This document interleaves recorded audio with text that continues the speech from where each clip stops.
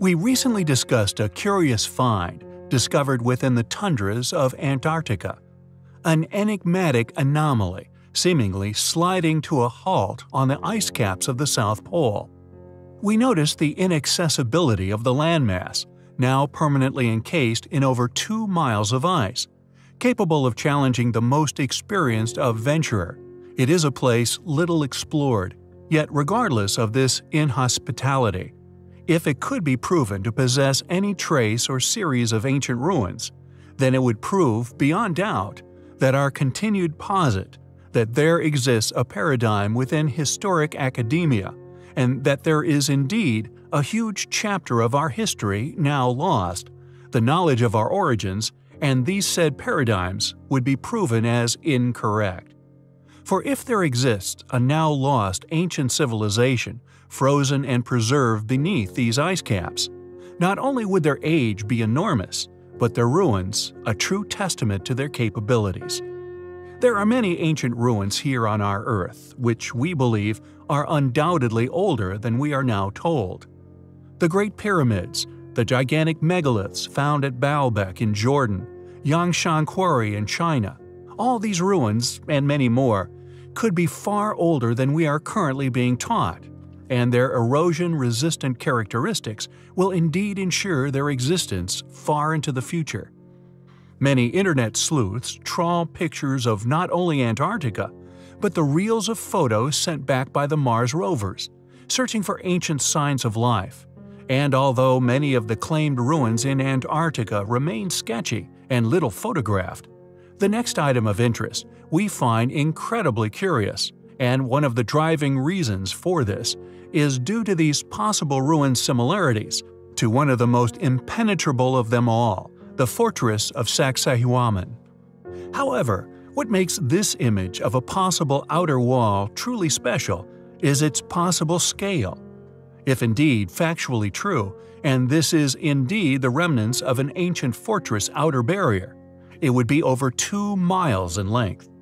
With the continent of Antarctica being a frozen tundra for over 20 million years, if these claimed ruins turned out to indeed be of artificial origins, it would undoubtedly force the age of man back by many millions of years. We hope more is done to explore the true nature of this curious feature. Even if it is nothing but a landmass, it is unquestionably highly compelling.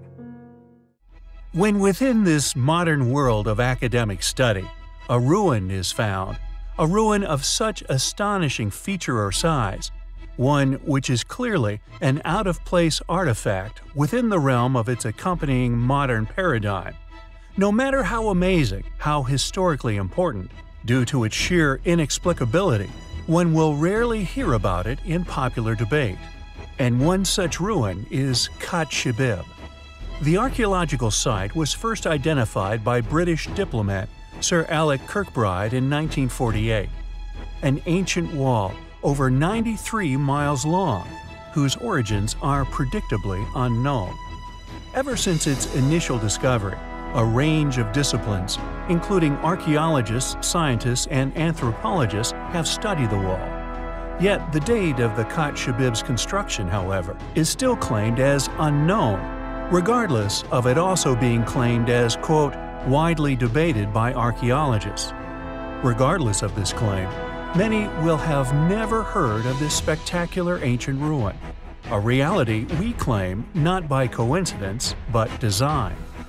Recent study of the wall by the Aerial Archaeology in Jordan project have found that it runs north-northeast, south-southwest, spanning a total unbroken distance of 66 miles. However, they also discovered sections where two run parallel, this for an additional substantial distance. Quote, "If we add the spurs and stretches of parallel wall, the total length would be about 150 kilometers or 93 miles, wrote David Kennedy, a professor at the University of Western Australia, and Rebecca Banks, a research assistant at Oxford University, in a paper published recently in the journal Zeitschrift für Orient Archäologie. It is unquestionably a remarkable ancient ruin, one evident of a once highly capable yet now lost civilization. It is a ruin which we find highly compelling. There have recently been some astonishing academically contradictory discoveries unearthed throughout Europe. Archaeologists have been discovering a network of underground tunnels, apparently somehow cut throughout the Stone Age, which cover the territories of Spain, Turkey, and most of the European continent. Their approximate age, according to funded archaeologists, is no less than 12,000 years. Yet how people living within the Stone Age, people without any form of metal tools or chisels, managed to cut thousands of miles of tunnel systems is clearly a considerably contradictory mystery. Thousands of underground tunnels stretching from Scotland to Turkey that have, predictably, placed the many submissive, order-taking funded scientists throughout the academic world at a dead end to explain. However, if one presumes, as the evidence we share here on our channel often suggests, that a past, now lost, highly advanced civilization once flourished here on our Earth, their creation is less of a challenge to explain. Yet the purpose for their existence will remain an enigma. Were they created by a group attempting to hide from something? Or possibly, they were ancient smuggling tunnels, left by members of this lost civilization, once used to smuggle items from ancient settlement to settlement, found throughout Europe. German archaeologist Dr. Heinrich Kusch, in his book Secrets of the Underground Doors to the Ancient World, states that the tunnels were dug beneath hundreds of Neolithic settlements all across Europe, and the fact that so many tunnels have survived indicates that the original network was much larger than that which still survives. Quote, "In Bavaria alone, we discovered 700 meters of these underground tunnels. In the Austrian Styria, we found 350, and throughout Europe there were thousands of such tunnels, from the north of Scotland stretching to the Mediterranean itself." End quote. The fact that these tunnels have been identified as having been cut at least 12,000 years ago should indicate to all those still with the capacity of critical thought that they are undoubtedly far older than this, as to state that they were somehow cut by people with literally no tools to their disposal, to us seems laughable. The tunnels are all relatively narrow, being about 70 centimeters in width, just enough for an adult man to travel through. In some places, there are small rooms, storage chambers and seats, clearly indicating that these cave systems were used by a number of people at a time. How did our ancient ancestors create such an awe-inspiring network of tunnels without the utilization of some form of tunneling equipment, lighting, and indeed smelted metal tools?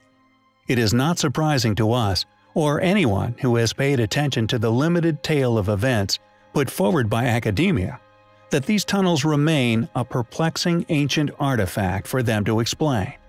Yet we feel they are clear evidence of a past civilization, having crudely cut these tunnels, possibly for some nefarious reason we are yet to unravel. They are undoubtedly highly compelling. Thanks to improvements in modern archaeological technologies, and indeed the evolution of satellite resolution imagery of our spinning, living blue marble, we are fortunately entering an era where, thanks to penetrative stratophotography, the last remaining legacies of what we have long claimed would be found, that of once highly capable global lost civilization, or possibly many. And yet another proof of this hypothesis has recently been rediscovered in Iran. A gigantic artificial wall, measuring approximately 71 miles in length, extending from the mountains of Bamu to an area near the town of Jaumarg, Iran, has been exposed.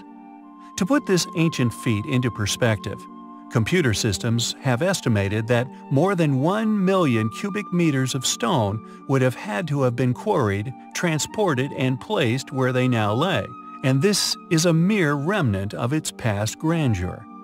Quote, "With an estimated volume of 1 million cubic meters of stone, its construction would have required abundant resources. This in terms of labor, materials, and tremendous toil and time," wrote Sajjad Ali Baghi, Ph.D. of the Archaeological Department of the University of Tehran, in an article published in the journal Antiquity. Although the existence of the wall, long claimed as unknown to mainstream archaeology, those who have lived nearby for millennia have known about its existence all along, knowing it as Gari Wall or Gari Chen Wall. The Venture Party state that due to the wall's poor state of conservation, the researchers are not sure who built the structure and for what purpose. In fact, they are not even sure of its exact width and height. The best estimate is about 4 meters wide and 3 meters high. Its exact purpose remains a complete mystery, one which we find highly compelling. Over 100 years ago, a curious discovery was made in a town now named after this Upart, Rockwell within Texas. An ancient wall was unearthed, and although it was clearly of an artificial nature, its possible age predictably made a number of people in the academic world deny its artificial origins in favor of a far less likely scenario involving natural formation. Although magnetic exploration suggested that the rock wall had been where it lay for over 100,000 years, its origins have been heavily debated ever since its initial discovery. In 1852, farmers in Texas were digging a well when they discovered the wall. Conservative estimates have placed its creation some 100,000 years ago.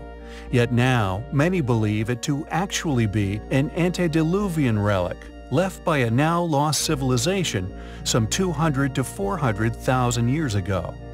Dr. John Geisman of the University of Texas, Dallas, tested the rocks as part of a History Channel documentary, giving credence to the denial of its artificial origins, suggesting they formed where they were, claiming that they were all magnetized in the same way. This tremendous age has led many to believe in modern paradigm, to deny a man-made origin, as this does to corroborate with the Bering Strait theory and currently upheld timelines in regards to evolution. However, there are others in similar fields who have found curious characteristics of the wall which do indeed suggest artificial origins. Geologist James Shelton, for example, and Harvard's architect John Lindsay have focused on its unique design features, including architectural elements, archways, lintelled portals, and square doorway and window openings, which all suggest not only artificial creation, but functionality for humans, which nature would simply not create. The depth or past height of the wall is also an impressive legacy. The family of T.U. Wade, who moved to the area and initially made the discovery, dug to a depth of 40 feet to try and find the bottom of the wall. This excavation, however, was abandoned without finding the bottom.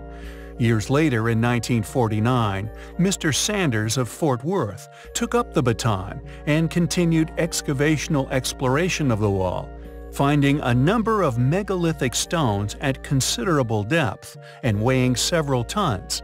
After bringing them to the surface, mysterious pictographs were found upon them, further supporting the thesis of artificial origin.